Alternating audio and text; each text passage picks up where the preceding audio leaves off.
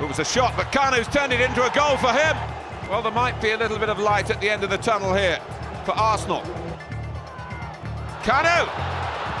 He's got his second! And it's 2-2! Having been one of the most celebrated African footballer in the world, and after suffering a heart condition, former Super Eagles captain Nwanko Kanu will come to Kenya to visit patients with heart problems at the Kenyatta National Hospital as part of Kanu Heart Foundation initiative, which he founded in the year 2000. Our options are open. From these academies, what we are able to see will open our eyes on the bigger contribution that we can be able to have in terms of the talented kids that we are that are able to be realized from these academies. So our options are open.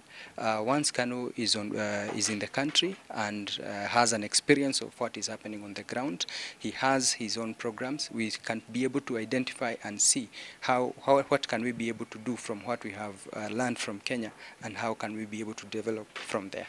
The 40-year-old former Arsenal and Ajax midfielder will also grace a 16-team inaugural media challenge and conduct football clinics for children in Nairobi and its environs. We are laying the ground to have consistency in terms of what we are doing in terms of grassroots football.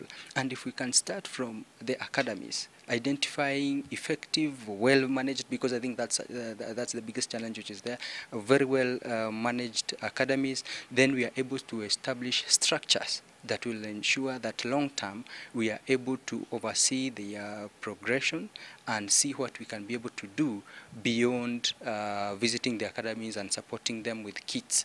Media houses will be part of the Kanu initiative and will engage in a football tournament where the champions will pocket 50,000 shillings, with second and third place taking home 30 and 20,000 shillings respectively.